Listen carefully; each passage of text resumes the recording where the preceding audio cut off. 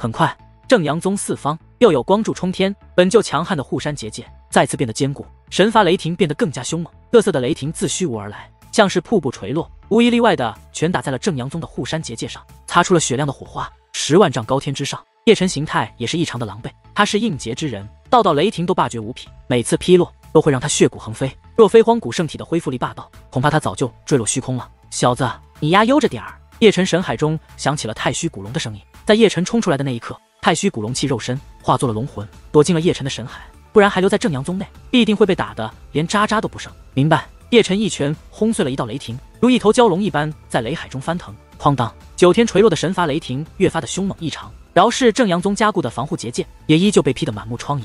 期间多有修为弱的弟子和长老当场被震成了飞灰。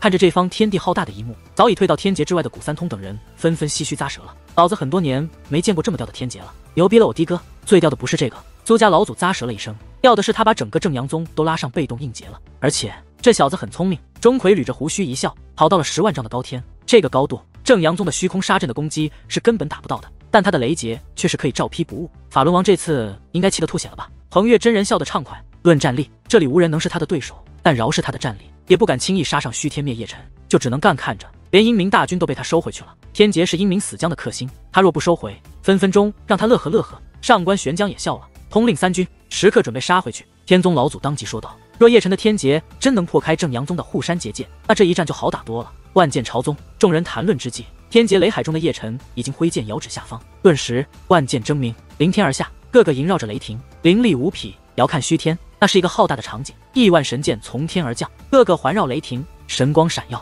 本就漆黑的天地，因为这门神通变得璀璨无比。下方法轮王等人脸色难看了一分，却是无可奈何，只能不断的加固结界。万众瞩目之下，亿万雷霆神剑不分先后的打在了正阳宗护山结界之上，棒棒棒金属碰撞的声音很是刺耳，整个正阳宗都巨颤了。但叶辰的万剑朝宗虽然强大，确实依旧没能攻破正阳宗的护山结界，倒是雷海之中的叶辰接连被雷劫劈得翻飞了出去。滚！生生稳住身形，叶辰豁然一拳将劈来的雷劫轰得粉碎。如此短暂一瞬，叶辰瞟了一眼下方，顿时没脾气了。娘的，正阳宗的护山结界也这么吊吗？天劫雷罚劈了这么久都劈不开，有法轮王和诸多准天境执掌结界阵脚，那可不是一般的强横。太虚古龙悠悠一声，逼我放大招。叶辰一咬牙，顿时发狠了，翻手取出了赤霄剑，而后一个转身，向着下方俯冲而去。他身体覆满了金色神辉，就算是在雷霆之海中，也甚是璀璨耀眼。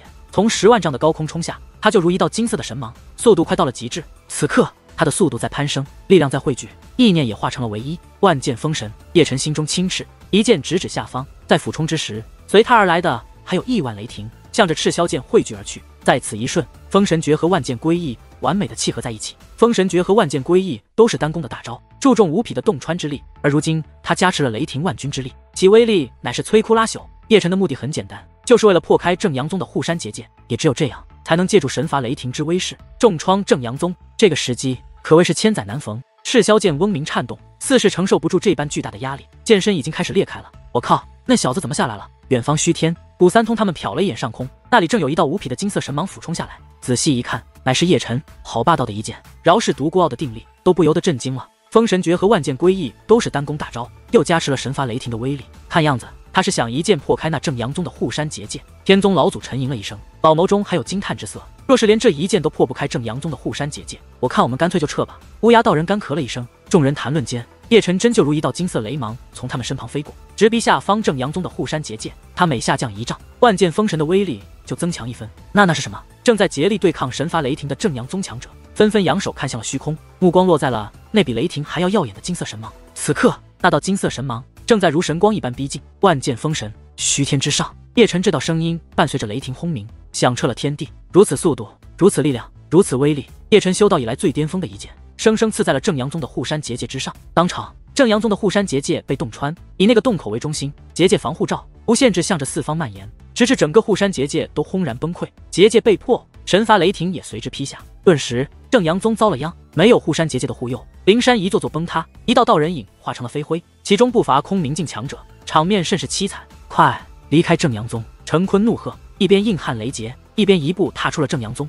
以最快的速度脱离了天劫的范围。如他这般，一道道人影纷纷逃出。那强大的法轮王更是祭出了一尊恐怖的法器，卷着正阳宗诸多弟子长老走出了正阳宗灵山。拿走！畜生似的叶辰直接追杀了出来。天劫雷海随着他的移动而移动，正阳宗那些跑得慢的长老和弟子当场就被淹没。待到雷海过后，剩下的只是一片飞灰。给我杀！暴怒的成坤当即下令。之前是因为叶辰在10万丈高空攻击法阵打不到他们正阳宗的叶辰也杀不上去。如今叶辰下来了，自然不会再让他这么容易就离开。当即正阳宗的强者或是御动灵气，或是施展神通，从远处进攻叶辰。见状，叶辰转身就跑。如今他虽然身负雷劫，但也是有自知之明的。正阳宗的准天境不在少数，若是第一时间不能将这些强者劈成飞灰，他就要遭受他们疯狂的攻击。天劫可以劈人，却是不能劈秘法和神通。天劫雷海虽然威力霸道，但却没有丝毫防御力。如此，叶辰只能跑，而且还不能跑得慢了。这要是跑得慢了，一帮准天境的强者一套大招压过来，他当场就会被轰成渣渣。当下，叶辰畜生似的，一路硬扛着雷霆，再次爬上了苍穹，飞入了天霄，杀上了万丈虚天。只是叶辰刚刚定住身形，诡异的一幕就出现了。遥看虚天，那里就仅仅悬浮着一片雷霆之海，但却再没有一道雷霆从虚天劈下来。这什么情况？叶辰顿时一愣，下意识地踩了踩雷霆之海。那么多人都在天劫范围内，你丫别偷懒，倒是给我劈！只是他的大骂，雷霆之海直接无视，依旧没有雷霆再次从虚天劈下去。咋回事儿？这边的古三通他们也是一脸的懵逼，不是在天劫范围内都要被动阴劫吗？不劈了！正阳宗的人也是满眼惊愕地看着虚天，那片雷霆之海就在他们头顶正上方的虚天，雷霆在肆虐，却是没有劈下来。顿时，上一刻还雷声漫天的天地，在此一瞬间变得沉寂无比。所有人都怔怔地看着虚天，叶辰的雷劫就好似累了一般，要休息一下。很好。蓦然间，一道暴怒声打破了沉静，一道紫金神芒射入了虚天。仔细一看，乃是法轮王。雷劫既然不劈了，那他自然要杀上去斩灭叶辰。该死！刚刚反应过来，刀皇他们纷纷杀了过去，拦住他们。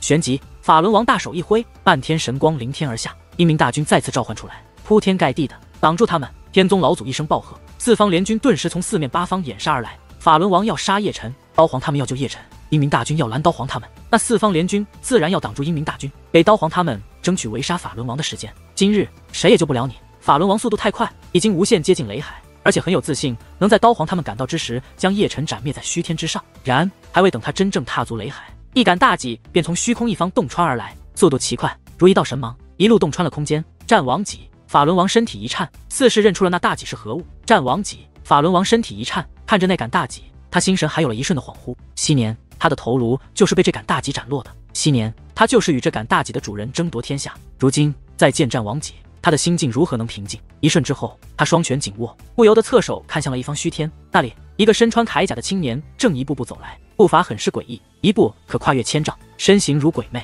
他黑发如瀑，眸若星辰，脚步稳健有力，身影坚韧如山，浑身萦绕着神光，硬的铠甲熠熠生辉，每一步落下都会踏得虚天巨颤。看到那铠甲青年的面容，法轮王的心神又是一瞬恍惚，似是看到了古老岁月前的一位挚友。你不是肖战？依旧是一瞬之后，法轮王神色冷漠地看着铠甲青年，吾乃萧晨，战王之子。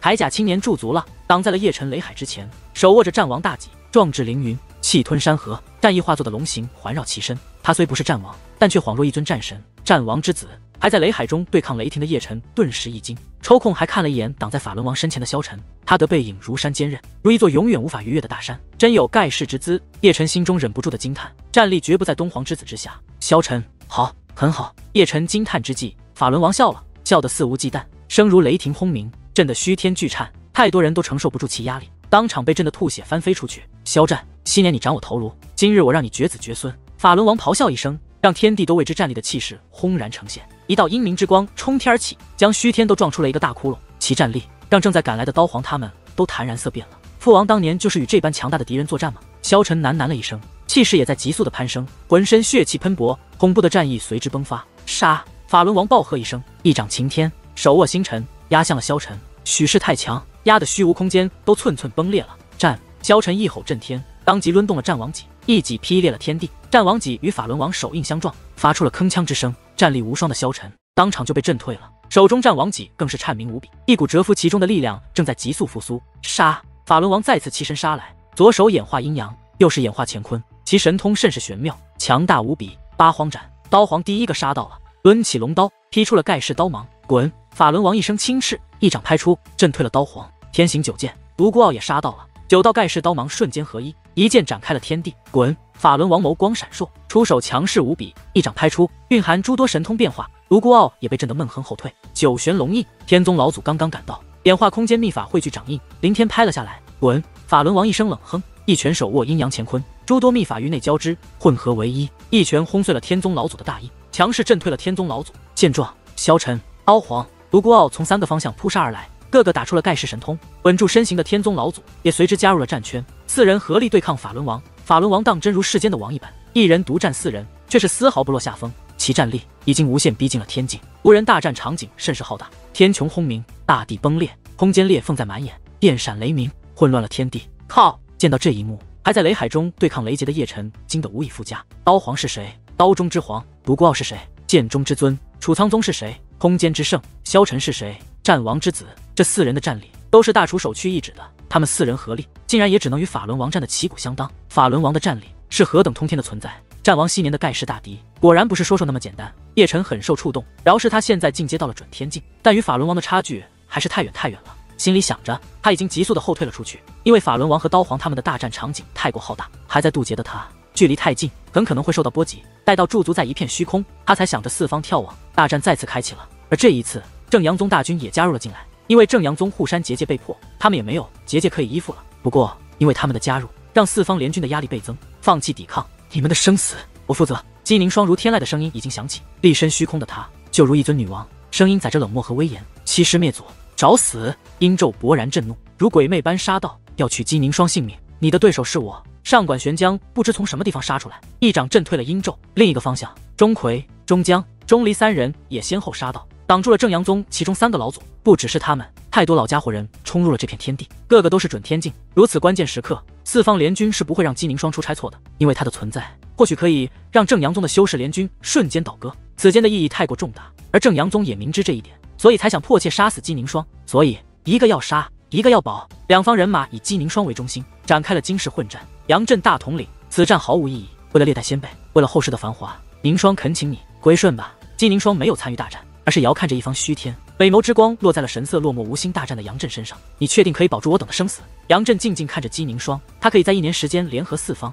靠的不是单圣杀神的名号，而是身为皇者的胸襟和魄力。姬宁霜轻语一声，这便是我的回答。我懂了。杨震深吸了一口气，落寞彷徨的双眸顿时绽放了锐利的神芒。愿跟随我归顺的站在我身后。杨震的声音响彻了天地间，他身上再次浮现出铠甲，手中出现了一杆战戟。不愿跟随我的，战场见。杨震的声音很有冲击力，让太多还在大战的正阳宗修士下意识地停下了攻击。诸多已经扬起杀剑的人，手臂也随之生生定在了半空中。见状，在另一方虚空与杨顶天大战的陈坤勃然震怒：杨震，你敢临阵投敌叛宗？来人，给我杀！闻言，正阳宗几大殿主从4方围杀而来，个个脸色狰狞。不过4方联军这边也冲出了很多身影，帮助杨震挡住了正阳各大殿主。他们看得很透彻，如今的正阳宗，杨震的威望丝毫不弱姬宁霜，有他2人做说客，会有事半功倍的作用，保护好他意义也相当重大。统领，我们太多人看向了杨震，神色还浮现出了彷徨，不知该听掌教陈坤的，还是该听大统领杨震的。3宗本为一家，何来投敌叛宗一说？杨震声音浑厚而铿锵：我辈修士当行的坦荡，我们可以战死，但绝不会与亵渎先祖亡灵之辈为伍。此话一出，正阳宗人太多都陷入了沉默。之前的事情他们看得清清楚楚，所谓的法轮王召唤出的可都是他们的先辈，有几位老祖曾经都还抱过年幼的他们，如今却被人练成了杀人武器，这是赤裸裸的玩弄死者的亡灵，没有人可以容忍。当然这只是其中一个原因，至于其他，最重要的一点还是太多人都感觉到心累了。自从大楚玄宗分裂到如今，3宗连年混战，他们也累了。本是同根，何必刀兵相向？相比正阳宗的统治者陈坤，他们更愿意相信叶辰，不然他们的圣女也不会归顺他们，不然那么多的恐怖势力也不会因他而联合。我归顺。沉寂之中，一个年迈的老者缓缓走到了杨震的身后，他的归顺在现场瞬间掀起了连锁反应，成片成片的人影来到了杨震这边，数量超乎想象的多。你们！看着杨震身后聚集的人越来越多，陈坤的脸色顿时狰狞了下来。陈坤，你的对手是我。杨顶天声音铿锵，功法凌厉，神通个个霸道。杀！陈坤勃然震怒，也不再去管杨震，倾尽全力与杨顶天大战在虚天之上。大战甚是惨烈，但因为杨震和姬宁霜的缘故，正阳宗的战力锐减，本来就落下风的他们，整个都被4方联军给压制了，每一秒钟都有人身死。这边血红大地之上，2道身影来回飞射，一时战得惊天动地。仔细一看，乃是柳毅和华云。不远处，聂风对上了正阳宗第3真传韩俊，南宫月对上了真阳宗第4真传白毅，其他恒月宗的真传弟子也都找到了各自的对手。不过值得一说的是，无论是柳毅、聂风，亦或者是南宫月，他们都占据了绝对的上风。对于这一点也不是没有缘由，因为柳毅他们都已经被叶辰强开了丹海和神海，一定意义上来讲，华云与他们早已不是一个级别的了。这一幕还真是让人感慨。昔日他们都是风华正茂，三宗大比打得如火如荼，如今再相见竟然是在战场上。随着柳毅一剑斩出，华云整个人都横飞了出去，跌进了血泊之中。待到华云踉跄起身，柳毅的一剑已经距离他眉心不足1寸了，但柳毅没有下死手，就在那么1寸的地方生生定住了。画面就在此一瞬间定格了。两人，一个是正阳鼻祖广龙的后辈，一个是横越鼻子玉姬的后辈。广龙和玉姬乃是生死兄弟，但他们的后辈在战场上却是死敌，这应该是一个讽刺，但讽刺的却不是谁弱谁强，而是这战争的残酷和世道的沦落。杀了我！华云双臂无力地垂落了下来，任由鲜血顺着手臂流淌下去。他披头散发，血肉模糊，深邃的眸子满是暗淡之光。他已经放弃了抵抗，对生好似已无眷恋，生死对他好像也没有意义。他是广龙的后人，是正阳宗曾经的真传裔，集万宠于一身。他是天之骄子，也有自己的高傲，也有自己的宏图大愿，也希望自己如先祖那般名震天下。然当他看到自己的先祖被当作杀人傀儡一般被祭出来时，他失望了，对自己誓死效忠的宗门失望了。原来他的抱负和胸襟，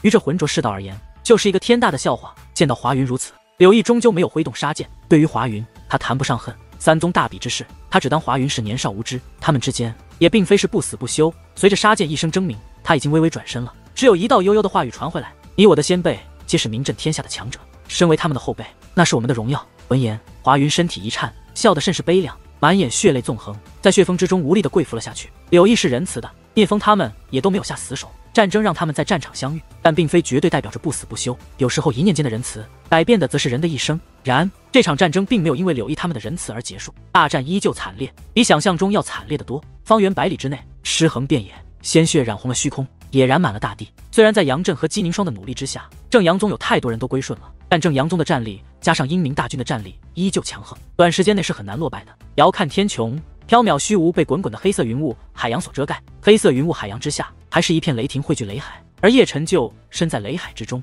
这一次的雷劫比起上一次真是弱得不值一提了，雷海在他面前就如灵液一般洗炼着他的圣躯，而他就如一头蛟龙一般在雷海中遨游。我说龙爷，这有点让我不适应。不知何时叶辰才驻足了，随手一掌将一道雷霆磨灭，疑惑地看着神海中的太虚古龙。太虚古龙没有答话，而是龙眸微眯地看着虚无缥缈。以前我渡劫哪一次不被劈的只剩半条命，这一次的雷劫未免也太弱了吧。叶辰还在继续说着，不被雷劫劈得皮开肉绽，我还真有点不习惯。然他的话语刚落，缥缈虚天便颤动了一下，随即便是一道刺耳的嗡鸣声，入眼他便看到了漆黑的云雾，云雾在翻滚，汹涌如海洋，期间电闪雷鸣，雷电如游蛇一般在飞窜，而后极尽的汇聚在一起。下意识的叶辰眼睛微眯了起来，才发现那是雷电汇聚成了一道模糊的人影，旋即一道炙热又无匹的神芒飞射了出来，速度奇快，快的让他都反应不及，以至于强大的圣躯都被洞穿了。靠！叶辰嘴角一血，急速的后退，天阙剑瞬间出现在了手中，死死的盯着那个方向。这也是天劫神罚的一部分吗？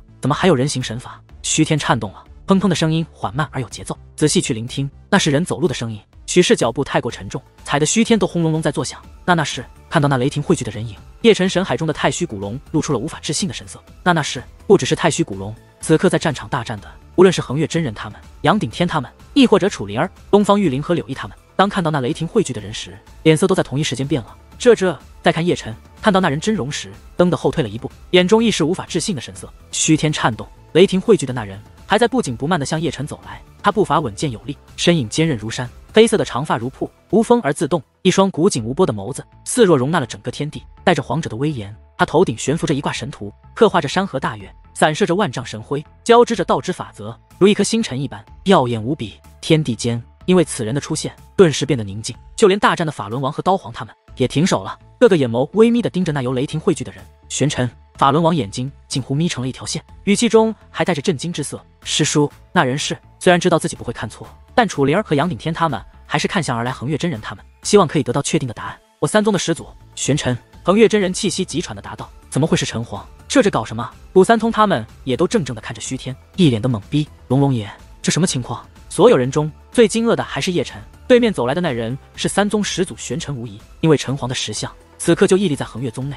他是再熟悉不过了，那不是真正的玄尘。太虚古龙回应道：更准确来说，乃是玄尘得道之烙印。什么意思？叶辰挠了挠头，是你的天劫神罚触及了玄尘的道之烙印，他才以这种形态现世。太虚古龙解释道：如你所想，这也是天劫神罚的一部分，还有这样的天劫神罚。叶辰表情变得有些精彩。小子，你摊上大事儿了！太虚古龙慌忙说道：至强者的道之烙印神罚级别还在神兽灵兽神罚之上，此等神罚最是难度，其恐怖程度远超你的想象。一定意义上来讲，你要对抗皇者玄尘。靠！还带这么玩的？叶辰忍不住大骂了一声。他话语刚落，辰皇玄辰头悬的神图便颤动了一下，扫出了一道炙热神光，直奔叶辰而来。那神光看似普通，却是威力霸绝。见状，叶辰翻手取出了天阙剑，横在了身前。那道炙热神芒不偏不倚地打在了天阙剑上，叶辰当场就被震得横飞了出去。那是九州玄天图，道号九州神图，乃是玄辰的本命法器。太虚古龙传音道，与玄辰一样，他也是道之烙印，并非是真正的九州神图，但饶是如此，你也要格外小心，一旦被玄辰的道之法则重创，后果可不怎么好受。昔年老子在这九州神图中可是吃了不小的亏，这是要让我与皇者对战吗？叶辰已经生生稳住了身形，说话时连声音都是颤抖的。对面一步踏出，竟然瞬间消失了。见状，叶辰慌忙后退，然他的动作还是慢了，因为玄辰已经在他3丈之外瞬间出现了，而后一个大摔杯手拍了过来，看似简单的一掌，却是蕴含了几十种神通的几十种法则变化。当场叶辰就被抡飞了出去，强大的圣体肉身都被打断了10几根骨头，跟他干，你越弱他就越强。太虚古龙提醒道。叶辰当即祭出了混沌神鼎，复苏了混沌神鼎的旷世神威，压他的虚天撞向了玄辰头悬的九州神图。哐当，一鼎一图在虚天之上各自征伐，鼎如泰山，图如银河，都闪着神辉，都在交织大道天音。那是2种道则的争锋，倾泻着异彩神辉。战，叶辰已经动了，一步踏出，跨越了几百丈，八荒拳融合诸多秘法，在这无敌的战役攻向了玄辰。玄辰亦步后退，单手演化天地，化作乾坤阴阳，而后融合无极太极，一掌横推而出，化解了叶辰八荒拳的威力，将叶辰震得翻飞。叶辰当场吐血，还未复原的骨骼又被震断了几根。道之烙印，天劫之身，竟然还会施展秘术神通。叶辰抹掉了嘴角的鲜血，眼中满是凝重之色。虽然是天劫神法，但他有一种感觉，那就是对面的3宗始祖玄辰，真就是震古烁今的辰皇。再来，叶辰再次冲锋，战意高昂。既然是天劫神法，他便不会畏惧。若真是真正的辰皇，那倒也罢了，他根本就没有对抗的心思，更加没有那个实力。但只是道之法则汇聚的真身，他自然不会畏惧的。然还未等他杀到玄辰身前，一道盖世的神芒便从天而降，萦绕着雷霆，其威力可裂天地。我靠！叶辰慌忙举起了天阙剑，那绝世一剑硬生生地劈在了天阙剑上，当场就把叶辰劈得半跪在了地上，一口鲜血狂喷了出去。继而走路的声音再次响起，电闪雷鸣的黑雾之中再次走出一人，身影伟岸，如山一般坚韧，带着皇者的威严，萦绕着皇者的法则，渊渊红神剑，四方皆是骇然之声。一脸无法置信地看着继玄辰之后走出来的第二人，他是玄皇。小子，你自求多福吧。太虚古龙干咳了一声，好像已经不忍直视，直接闭上了龙眸。2尊皇者，叶辰话语是颤抖的，纵然他们都不是真正的皇者，但对他而言那是何等的压力。只是还没有完，玄皇之后，虚天再次轰鸣，汹涌翻滚的黑雾之中，又有一人走出，手握大戟，身穿战甲，亦是带着皇者威严。父王见到那人，萧晨身躯一颤，眼眶顿时涌现了热泪。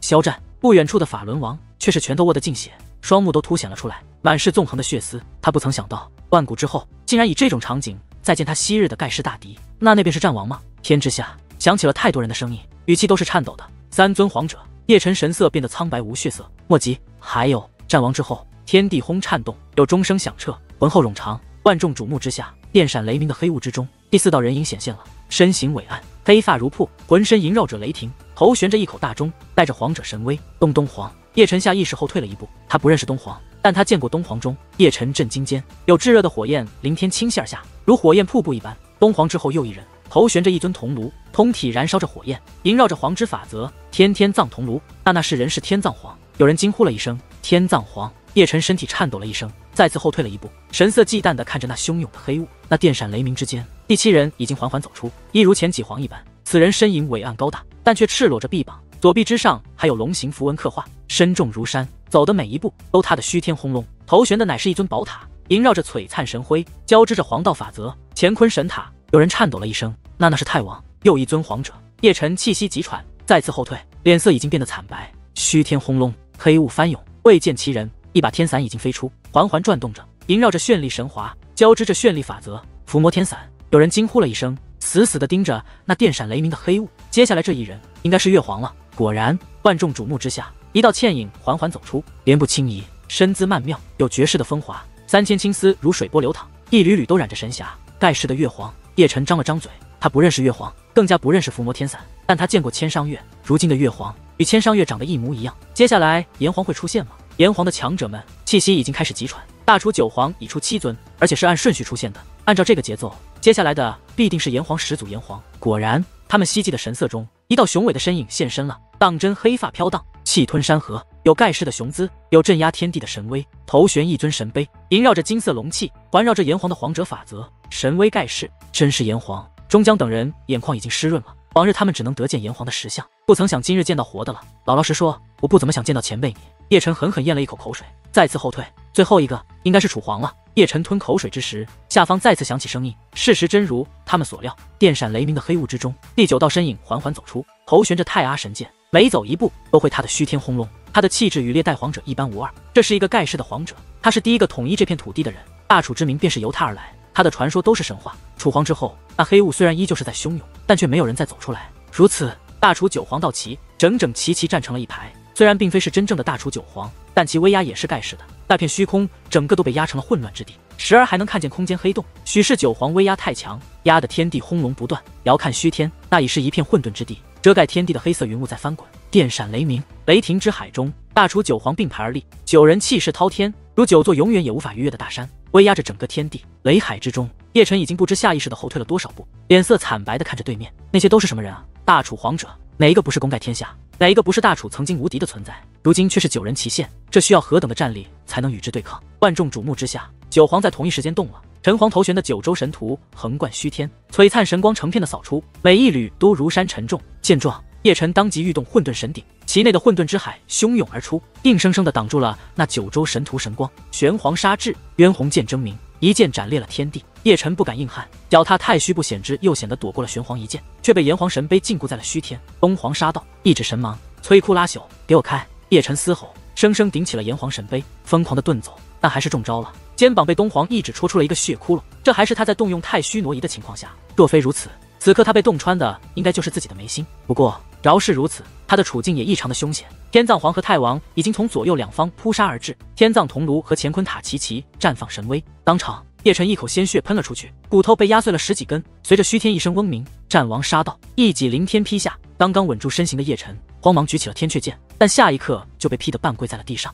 叶辰吼声震天动地，圣血燃烧，气血升腾，拼尽全力震开了战王戟。因为月皇的攻击也到了，金银玉手遮盖天地，一掌将其拍得血骨横飞。楚皇的太阿剑也到了，一剑平平无奇，没有惊天动地的异象，但叶辰知道此一剑融合了诸多秘法，乃返璞归真的一剑，绝对是霸道无比。太虚洞，叶辰施展了太虚古龙一族的秘术，在身前凝聚出了太虚洞漩涡，以此来防御。然让他骇然的是，楚皇一剑竟然无视太虚洞，一剑将其洞穿，瞬间杀到了叶辰身前。当场叶辰胸膛便被刺穿，太阿神剑上的道则肆无忌惮地破坏着他的经脉，磨灭着他的圣体气血，化解着他的圣体本源。防不胜防，叶辰紧咬牙关，一拳轰了出去，却恰巧楚皇一掌拍来，拳与掌相撞，爆出了轰鸣声。叶辰当场横飞了出去，金色拳头染满了鲜血，露出了灿灿筋骨。只是大楚9皇不会因为叶辰被打飞而停下攻击，他们从4方合围而来，攻击非但不弱，反而变得越发的凶猛。刚刚起身的叶辰被打得毫无翻身之力，灿灿的圣血洒满了整个雷霆之海。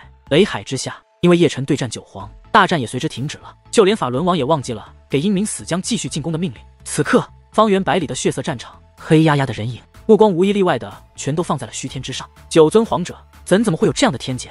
下方楚灵儿的脸色已经惨白无比，娇躯颤抖的看着虚天，是他太惊艳，天劫神罚触及了大楚9皇的道之烙印。恒月真人深吸了一口气，一时拳头紧握，神色乃是前所未有的凝重，或者说是他的道威胁到大楚9皇的道，这才降下这种天劫要将其磨灭。终将沉吟了一声，一人对战9尊皇者，十死无生。苏家老祖声音也是颤抖的，这是想想都是惊心动魄的。纵然那些不是真正的大楚9皇，但其战力却个个都是通天的存在。如此阵容，如此天劫，叶辰多半会被斩灭，偏偏我们是帮不上的。一向猥琐不靠谱的诸葛老头儿第一个很正经的摇了摇头，语气中满是无奈。师尊，我们去帮大哥哥吧。这一边，手握无铁棍的虎娃一脸希冀地看向了姬凝霜。姬凝霜默然静静地看着虚天，神色亦是前所未有的凝重。虽然他早知道叶辰的天劫强悍，但如今这一幕却是远远超乎了他的预料。大楚9皇那是何等逆天的存在，9人齐显，十死无生。师傅要一人打9个，这不公平。夕颜小脸惨白了，紧紧抓住了姬凝霜的玉臂，大眼中也满是希冀。我们帮不上忙。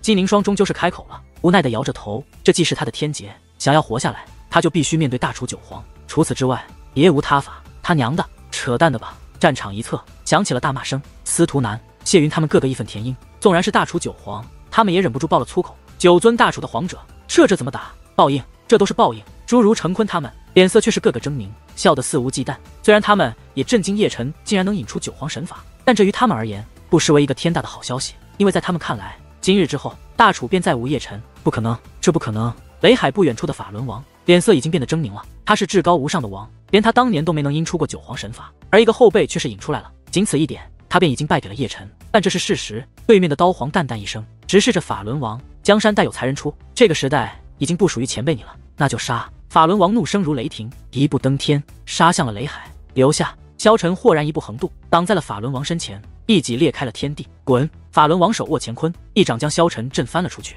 反手一拳又轰退了刀皇，继而一指幽芒击退了独孤傲，最后一尊大印镇压了刚刚冲上来的天宗老祖。杀！冲破了4人的阻隔，法轮王强势杀进了雷海之中。见状，本就形态凄惨的叶辰顿然色变，大楚九皇已经让他没空喘气了，更别说再来一个法轮王了。然让所有人惊讶的一幕出现了，法轮王刚刚踏足雷霆之海之中，雷海便拓宽了1倍还多，雷霆之海与漆黑云雾接壤之处便开始电闪雷鸣。很快，砰砰的声音便响起了，所有人瞩目之下，另外9道模糊的身影缓缓走了出来，步伐一致，缓慢而有节奏。许是因为身体太过沉重，他的虚天都砰砰作响。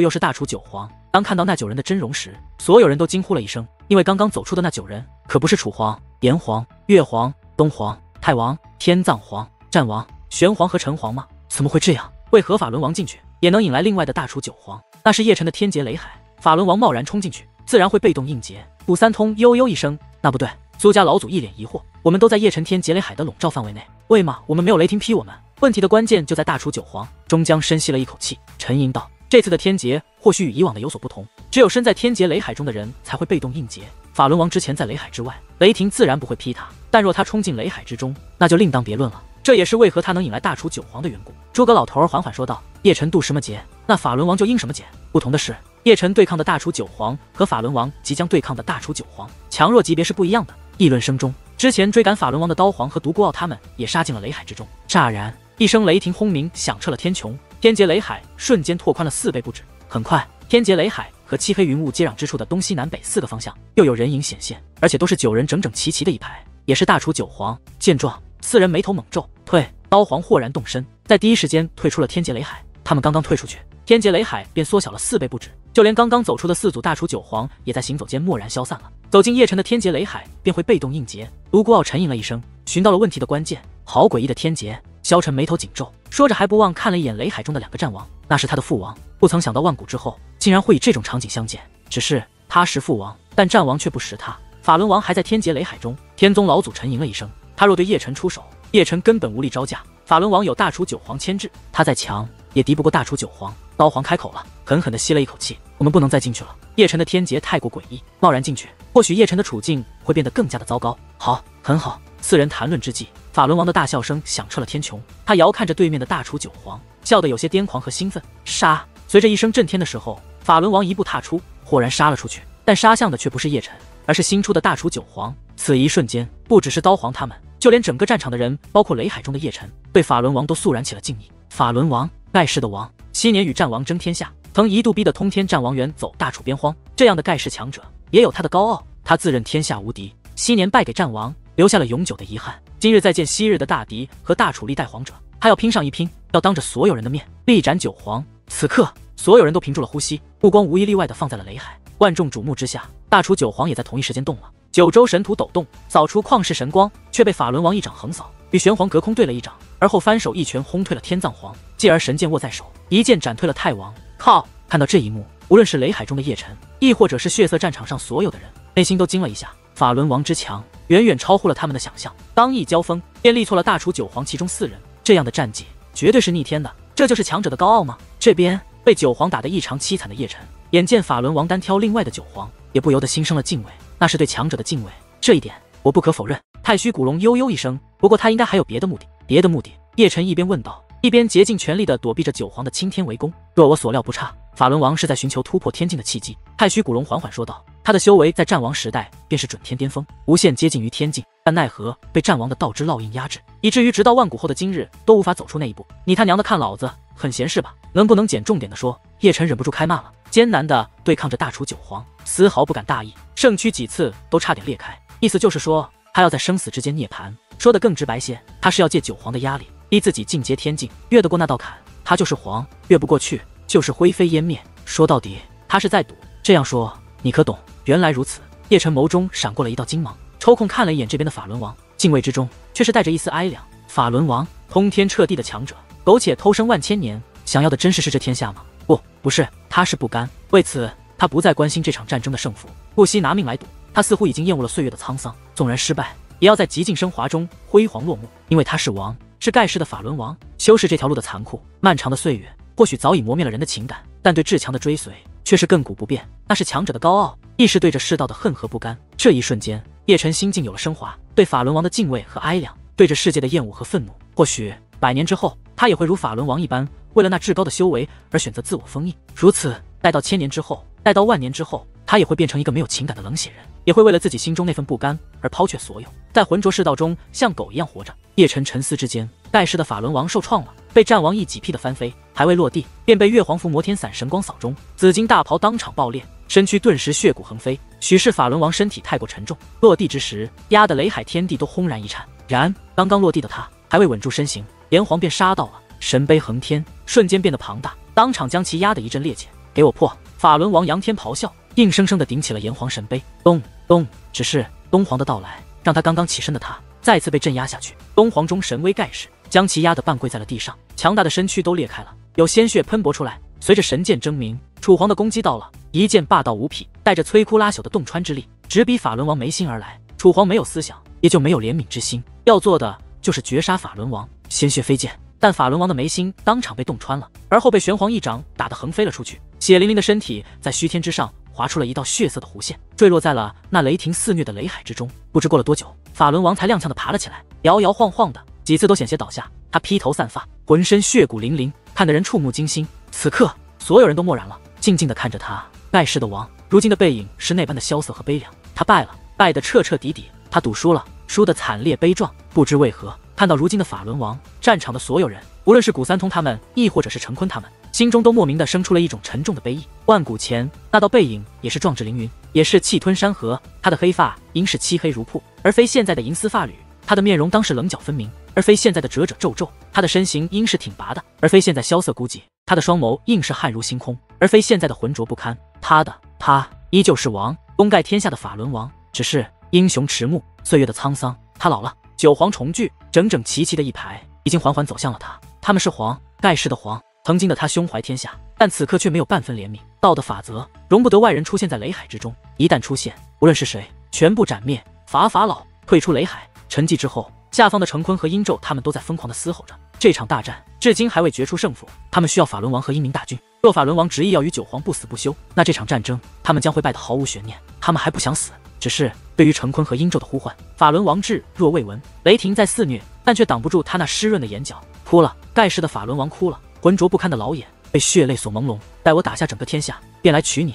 我不要天下，平平淡淡就好。生死弥留之际，法轮王耳畔似是响起了这样的声音。朦胧的视线中，乃是一个平凡的女子，屹立在桃花树下，眼角瞻望，等候他的归来。那时的他不是盖世的王，却有盖世的胸襟；那时的他没有绝世的容颜，却有似水的柔情。福儿，我的输了，你的竹凤输了。法轮王笑得沧桑，声音沙哑，载满了疲惫。苍老的面容之上有血泪在横流。这样的话语让人听得心情沉重。纵然是不死不休的死敌，但战场的四方联军之人还是暗自叹息了一声。历经的岁月沧桑，盖世的王在生死弥留之间，想到的还是轻视的红颜，或者可以说他的不甘应是一个诺言，要带着天下去娶她，让她做最尊贵的皇妃。只是沧海桑田，当年的诺言化作了千疮百孔的记忆，岁岁年年的等候变成了世世生生的遗憾。那轻视的红颜该去哪里找寻？他们已经错过千百轮回，弹指之间已是几万年。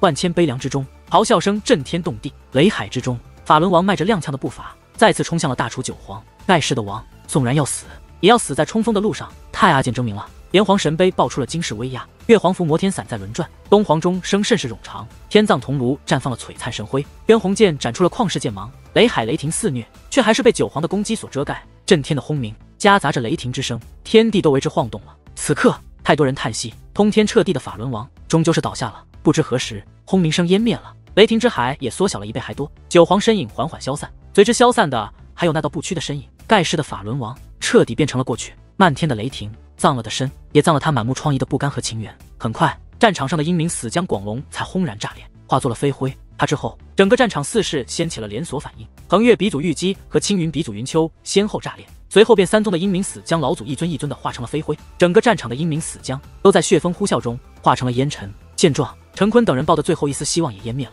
正阳宗还在顽抗的人，一个个脸色苍白的瘫倒在了地上。法轮王战死，英明大军毁灭，他们无力回天了。杀！旋即，四方联军如四片海洋一般，从四面八方围杀了过来。正阳宗大军被成片成片的淹没。大战至此，已经没有了任何悬念。正阳宗本就落下风，如今法轮王战死，英明大军毁灭，他们的力量已经不足四方联军的1/10，没有悬念的战争，结局自然也是无悬念的。随着陈坤等人先后被禁锢，这场大战才真正告一段落。俯瞰虚天，方圆百里的土地都被染成了血红色，鲜血汇成了溪流，尸骨堆积成山，到处都是血色的湖面，血色的云雾遮盖了天地。然事情还没有完，此刻所有人的目光都汇聚到了虚天，因为雷海中的叶辰还在对抗大楚九皇。此时的他已经不见了人形，饶是荒古圣体的恐怖恢复力也架不住身上伤痕的不停显现，通体的圣光早已变得暗淡，时刻都有湮灭的架势。法轮王都战死了，他为何还能坚持在现在？对于这一点，那是因为法轮王比叶辰要强，所以他面对的大楚九皇自然也比叶辰的要强很多。不过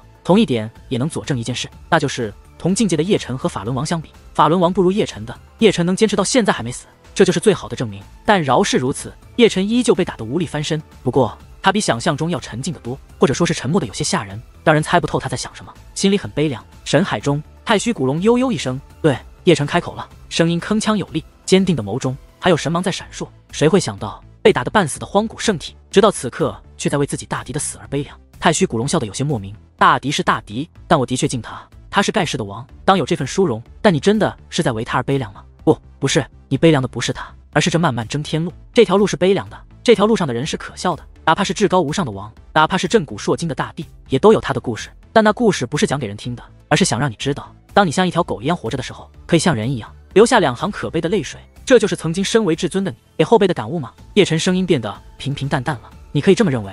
太虚古龙慵懒地趴在叶辰神海中，当你真正登临这世间的巅峰，拥有漫长的生命时，你会发现，所谓的举世无敌，便是所谓的举世皆忌。至尊在背负至高荣耀之时，同样也背负着岁月沧桑给他的孤独。他要眼睁睁地看着亲人、爱人、朋友一个个在面前老去，而无可奈何。当你走到生命的终点时，可怜的他连一个为他送行的熟悉面孔都没有，可不可笑？叶辰默然，但心境却是越发的悲凉。太虚古龙话语中的他，可不就是他自己吗？曾经的天下至尊，亲身经历了他所说的一切，让身为后辈的他感觉到前所未有的恐惧和彷徨，连大地都是悲哀的。难道这条路直到死都不是尽头吗？叶辰思绪沉湎之际，炎黄的神碑已经凌天压来，这是一尊恐怖的杀气，乃炎黄之本命法器，变大了足有上百丈，其上一道道古老的符文不断流转，留意玄异之气环绕着皇者道泽，它就如一座大山，巍峨沉重。见状，叶辰慌忙欲动混沌神鼎，迎天撞了上去，勉强挡住了炎黄的攻势。虚天震战，辰皇杀到了，头悬的九州神图横挂缥缈苍穹，如一挂银河，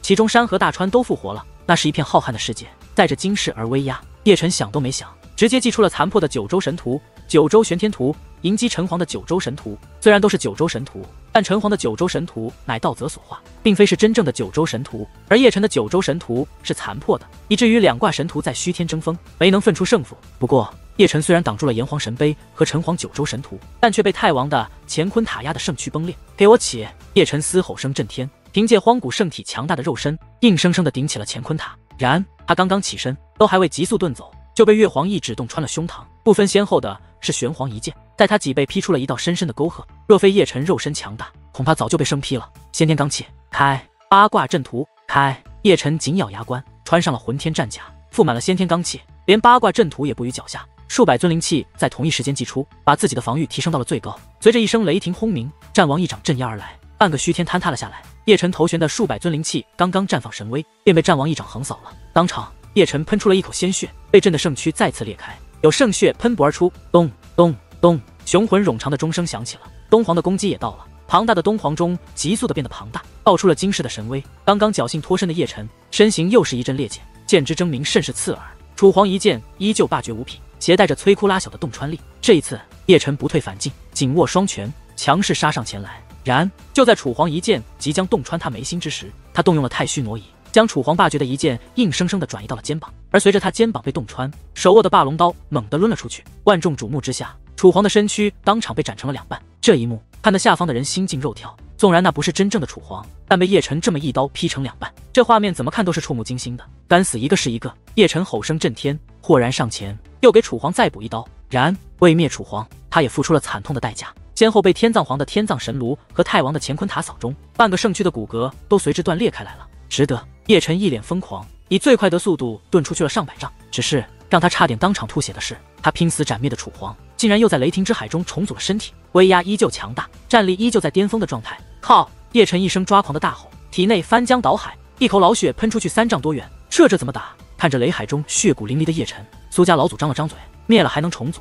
这是一个死局，连盖世的法轮王都战死了，这天劫远远超乎了我们的想象。终将沉吟了一声，神色凝重无比。大楚九皇，9人联手，何人能与之抗衡？叶辰，人群中的上官玉儿已经哭了，满眼的泪花，玉手攥得泛白，连话语都是颤抖的，好似知道叶辰又要在他朦胧的视线中永远的消失。如他这般，碧游、玄女他们也都是神色惨白。小洛西和小夕颜当场就吓哭了，小身体颤抖成了一团。这样下去，十死无生。姬凝霜的脸色也是前所未有的凝重，偏偏他是帮不上忙的。相比他们而言，楚灵儿却是沉默的有些吓人，一双盈满泪光的美眸死死盯着雷海中的叶辰，好似要在这最后的时光里将那道身影死死刻在骨头里。这一觉醒来，还真是让我意外。天玄门大殿中，东皇太星慵懒地伸了着懒腰，眸波连连地看着面前庞大的幻天水幕，而其中显现的正是叶辰力战九皇的画面，真是让人怀念啊。一侧，扶摇笑得有些沧桑，没曾想到大楚九皇竟然是以这种形态在同一个时代显现，都是一个时代的皇，9个传说汇成了神话，你什么时候也变得这么惆怅了？东皇太星饶有兴趣地瞟了一眼扶摇，岁月催人老，扶摇笑着摇了摇头，直到看到他们，我才发现我已经老得忘记了岁月沧桑。弹指之间9万多年了，我等竟然从恒宇大帝时代活到了仙武帝尊的时代。岁月，你这么说有意思。东皇太星瞥了一眼扶摇，不知道的还真以为你活了9万年呢，嫌活得久了，我这次不介意提前把你封印沉眠，当我没说。扶摇尴尬的干咳了一声，影响老娘看戏的兴致。东皇太星最后瞥了一眼扶摇，又把目光藏在了幻天水幕之上。不过圣主，话说回来，叶辰这次天劫的确来得很诡异。扶摇也不再惆怅，摸着下巴，一脸唏嘘的看着幻天水幕。要知道，连大楚九皇都未曾引来过这样的天劫，是他太惊艳。东皇太星悠悠一声，这倒是实话。扶摇不可置疑的点了点头，他若在这个时代封位天境，必将是大楚历代皇者中最强的一个，没有之一。那要看他能不能扛过这9皇神法了。东皇太星拨动了一下秀发，一脸深意的看着幻天水幕。两人谈话之时，天劫雷海中的叶辰接连不断的受创，圣躯几次裂开，都被他以大神通重组，但仍有力竭时，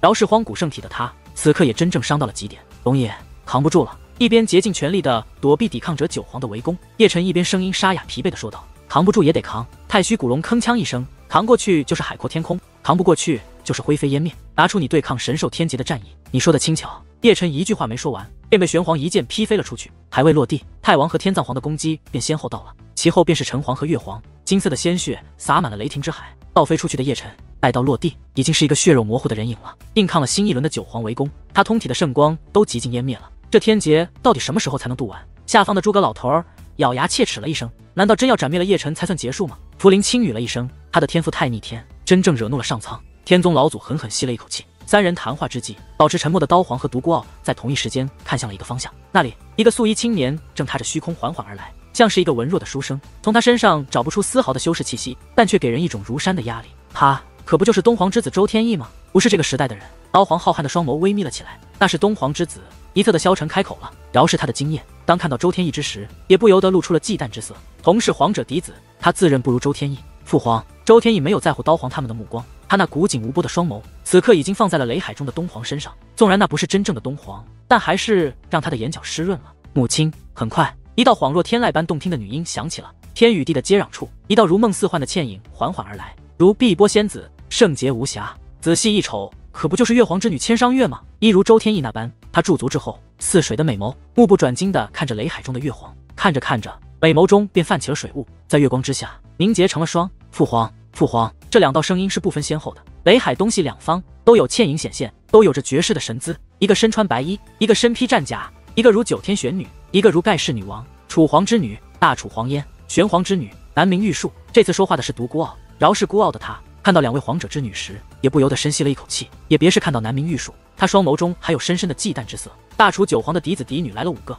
这是要干嘛？有人惊异了一声，又来一个。一人之话语，把太多人的目光都吸引了过去。万众瞩目之下，一个身披黄金铠甲的青年跨天而来，长发漆黑浓密，双眸浩瀚如星空，身形如山，步伐沉重，龙行虎步之间还带着皇者的至高威严。看这样貌，当是太王之子。有人下意识地瞟了一眼那身披黄金铠甲的青年，又下意识地看了一眼雷海中的霸绝无比的太王，因为他们的容貌有90%相似。他是龙腾，太王嫡子。萧晨悠悠一声，眸中显现的依旧是忌惮之色。那个嘞？诸葛老头儿指了指天际，而且神色还说不出的奇怪。闻言，刀皇他们也看了过去，依旧是天与地的接壤处，一道苍老的身影显现，步伐缓慢，身影有些佝偻，头发早已斑白。隔着很远，他们都还能看到那双浑浊不堪的老眼。他该不会也是九皇之中的一个嫡子吧？看着那年迈迟暮的老人，一向淡定从容的天宗老祖也不由得张了张嘴。天葬皇嫡子，地范。萧晨再次开口，我怎么感觉怪怪的？诸葛老头儿抽搐了一下嘴角，看了一眼地范，又下意识地看了一眼雷海中的天葬皇。从地范的老态来看，他都可以做天葬皇的祖爷爷了。他如我们一般，昔年也是被自己的父皇封印的。萧晨缓缓说道，只是与我们不同的是，他的封印出现了意外，以至于精气外泄，变得半生半死。即便如此，他也强得吓人啊！一向狂霸的刀皇看着走路颤巍巍的地范，也露出了深深的忌惮之色。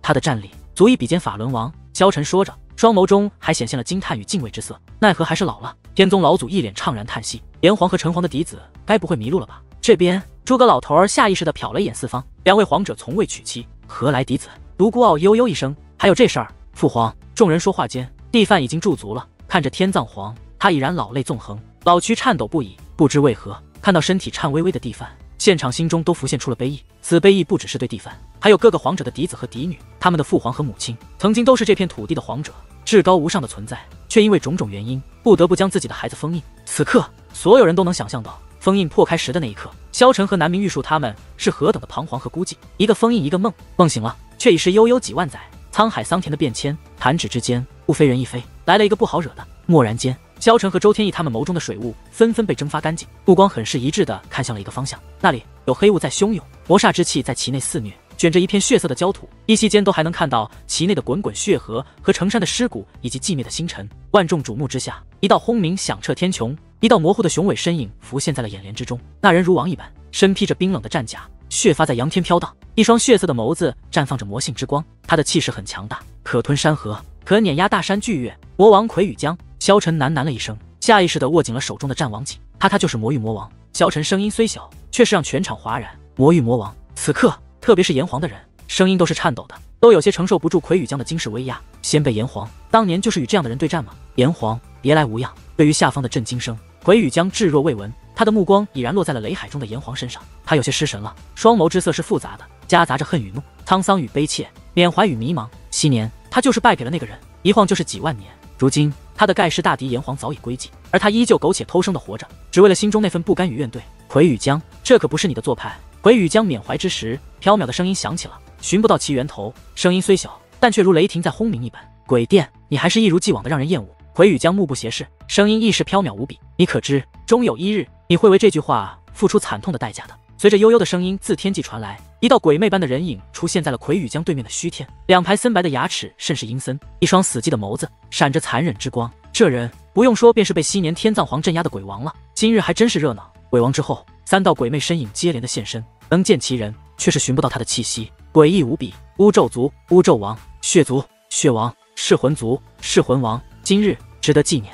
噬魂王之后，东方虚天妖气滔天，有妖气汇聚的海洋汹涌，载着一条金色的蛟龙。妖族的妖王也来了，没有活人的气息，那人应该是幽冥地府的幽冥阎罗王。刀皇看了一眼妖王，眉头紧皱地盯住了一方，因为又有一人来了。那人当真是诡异，身穿着古老的铠甲，手握着一杆断裂的战矛，浑身布满了灰尘，似是刚从坟墓里爬出来的一样，神色木讷，双眼空洞，真就如死人一般。对于此人的到来，魁羽江他们这才纷纷侧手瞥了一眼，眸中都有寒芒闪烁。小心，神王也来了。众人去看幽冥阎罗王时，一道缥缈轻灵的声音传进了四方联军每一个人耳中。传音的是千商月，他如碧波仙子一般伫立在虚天，美眸目不斜视地看着一方缥缈虚无。只是让人不解的是，他脸上竟然挂满了复杂之色。杀杀手神朝的神王，听到这个名号，包括刀皇在内的所有人心底都一阵打颤。神王是何等的存在，货真价实的准天巅峰的强者。他是夜的杀神，昔年差点绝杀了楚皇，炎黄时代还跑出来作乱，就连功盖天下的越皇都差点被他一剑绝杀。最惊悚的还是玄皇，道根都差点被斩了。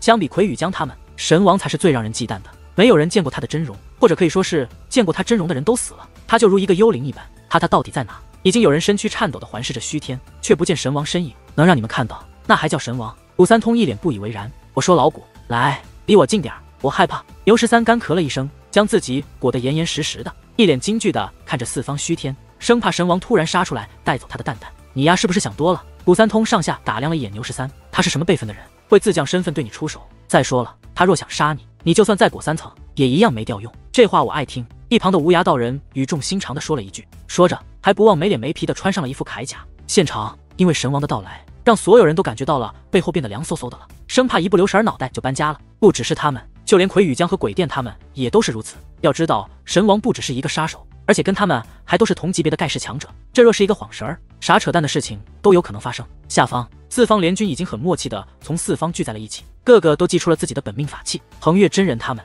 也早在魁羽江到来之时就祭出了防护结界。如今这场面由不得他们大意。虽然魁羽江他们几人远不是修士联军的对手，但若真打起来，饶是他们也会算是极其惨重的。天地开始轰鸣了，但却不是叶辰的雷海那边传来的雷霆声，而是9尊盖世强者惊世的威压。他们个个立于虚天，个个都如一座巨山，那些可都是盖世的王，只因机缘不够，才与皇者之位失之交臂。但饶是如此，他们个个也都是通天之辈，并非一人之力可以抗衡。今天是怎么了？皇者嫡子嫡女来了，大楚九皇生前的盖世大敌也都来了。惊惧地看着虚天，有人声音颤抖地说了一句：“他们都是为九皇而来。”丹晨狠狠吸了一口气，目光不由得再次落在了雷海之中。听到这话，太多人才愣了一下，下意识地看向了虚天雷海，因为魁羽江他们的到来太让人震惊，以至于都忘了叶辰还在渡劫。他们看去时，恰巧雷海响起了惊天轰鸣声，入眼他们便看到了踉跄后退的叶辰，而且还失去了一条手臂，此刻正艰难地抵抗九皇的围攻。不得不说，叶辰的生命力还是很顽强的，在九皇围攻之下，竟然撑了这么久都没被斩灭，仅仅是这战绩，他就足以傲视天下了。我说今天可不怎么好玩了。太虚古龙透过叶辰的眉心看了一眼外面，当看到魁羽江他们的时候，饶是他都不由得缩了缩头。得亏我们今日有修士联军坐镇，不然真有可能被一窝端了。叶辰没有说话，抽了那么1/3秒时间看了一眼外面，神色极度的凝重。他没想到自己渡劫竟然引来了皇者的嫡子嫡女，更加没想到连九皇生前的盖世大敌都频频现身了，那可都是与法轮王一个级别的盖世强者，一下来了9个，就算有修士联军做后盾，他也没有丝毫的安全感。目测他们的目的跟法轮王是一样的。太虚古龙捏了捏龙须，都想借你的九皇神罚寻求突破的契机，弄不好他们也都会如法轮王一般死在这雷海之中，那样最好不过了。叶辰深吸了一口气，虚天依旧在轰鸣，也不知是因为叶辰的天劫雷霆，还是因为八王的盖世威压，天地间的气氛异常的压抑。四方修士联军聚在了一起，人潮如海，黑压压的一片，就如黑色的地摊铺满了大地，个个神色忌惮地看着魁羽江等人。然对于他们的敌视，魁羽江等人都是直接无视的，他们的浩瀚双眸此刻无一例外的全放在了雷海之上。那里叶辰还在死战，圣体磅礴的气血给了他顽强的生命力，最主要的是还是那他坚韧的意志和强大的战意，让他无论身处何等危险之地都不会放弃生的希望。难怪能耗死逐凤，这个后辈比我想象中还要强很多。血王悠悠一笑，舔了舔猩红的舌头，双眸中满是贪婪的血光。如此磅礴的气血让我很兴奋。不可否认，若是同级别的他与法轮王，他的确比法轮王强，这点毋庸置疑。鬼王狠狠地扭动着脖子，气势却是在疯狂的攀升。那小子随时都可能是在雷海之中，你们还要继续说风凉话吗？噬魂王瞥了一眼血迹和鬼殿，他若死了，雷劫会瞬间散去，九皇道则也会一同消失，还用你叫本王？鬼殿一声冷哼如雷霆，气势攀升到巅峰的他豁然一步踏出，杀入了雷海之中。他这是要效仿法轮王吗？鬼殿的举动让四方联军顿时起了躁动，随着鬼殿踏入雷海，雷海轰隆一颤，瞬间拓宽了1倍，与法轮王那时一般。第二组大楚九皇当场现身，一同向着鬼王攻杀而来。杀！鬼王一吼震天，不退反进，扑向了九皇。旋即，今天的轰鸣声响起了。盖世的鬼王当真是通天彻地，刚一交锋，便强势逼退了其中的5皇，其战力丝毫不在法轮王之下。随着虚天一颤，3道身影不分先后地踏入了雷海。仔细一看，乃是噬魂王、妖王、巫纣王和血王。当场，雷霆之海再次颤动，又瞬间拓宽了4倍。36道身影当即显现，9人一组分成4组，每一组都是大楚九皇的阵容。这是要干什么？看着浩瀚的虚天雷海，四方联军的脸色顿然煞白下来。阎罗，你很耐得住性子。这边魁羽江瞥了一眼雷海，又看向了对面虚天的幽冥阎罗王。说着，魁羽江又看了一眼缥缈虚无，嘴角还勾动了冷笑弧度。还有你神玄风，以你的级别和辈分，也需要这般鬼鬼祟祟吗？对于魁羽江的话语，嗜血阎罗王一就如一具僵尸一般伫立，而藏在缥缈虚无的神王神玄风也没有丝毫回应。尴尬不？下方古三通揣着手蹲在那里，眼见嗜血阎罗王和神王神玄风都不搭理魔王魁羽江，他倒是一脸欠抽的语重心长。自然，这些话语他只是在心里说说。天晓得魔王魁羽江会不会发狂，直接杀下来将其拎回去当烤串撸了。再看魔王魁羽江，脸色已经冷如冰霜，待到收回目光，他便一步踏碎了一片虚天，强势杀入了雷海之中。他动了，嗜血阎罗王竟然也动了，身法甚是诡异，速度比魔王魁羽江还要快上1分。随着两人的踏入，本就庞大的雷海再次拓宽了2倍。两组大厨九皇不分先后出现，没有人给他们下命令，他们直接向着各自的对手攻杀了过去。至此，才见缥缈虚无一阵扭曲，一道身穿黑衣、戴着面具的人走了出来。他黑发如瀑，身形比想象中的要消瘦。他人伫立在那里，给人的感觉就是一把绝世的杀剑。一旦有人靠上前，便会被他的冰冷之气所伤。或许最吓人的还是他那双枯寂的眸子，虽然没有丝毫的情感，但却能摄人心神。隔着那么远，都能看到他眸中的尸山血海。那就是神王神玄风吗？四方联军，包括钟江、钟馗、天宗老祖和刀皇，他们都不由得把目光挪了过去。传说中差点绝杀了几太皇者的盖世神王，果然是通天之辈。独孤傲狠狠地吸了一口气，感觉手中的杀剑都在颤鸣，似是惧怕了。父皇昔年就是与这等强者对战吗？大楚黄烟轻喃了一声，心灵在打战。玄风看着伫立虚天的神王神玄风，人群中的千商月喃喃了一声，美眸中带着复杂之色。蓦然间，千商月的美眸变得朦胧而来。有谁会知道，他是这世上唯一一个见过神王真容而还活着的人？